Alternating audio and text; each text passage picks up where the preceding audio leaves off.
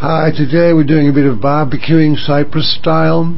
There's a bit of chicken in the middle there, and on the back and the front there's some pork.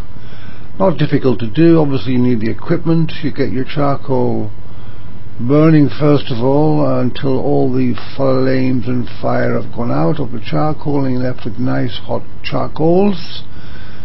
And then you skewer your meat onto the meat skewers and put it on the rotisserie for about an hour, sometimes up to an hour and a half, depending on the meat, the thickness of the meat, how heavy you pass the meat.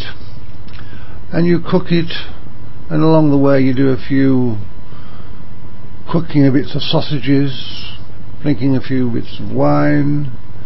Beautiful meat, possibly the most beautiful meat I've ever tasted. This is Cyprus Souvla. We're in Nicosia today, cooking away.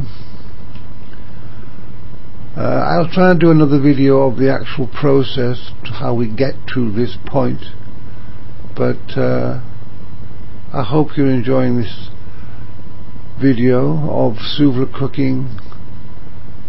December, Christmas Day afternoon with my family and friends in Nicosia.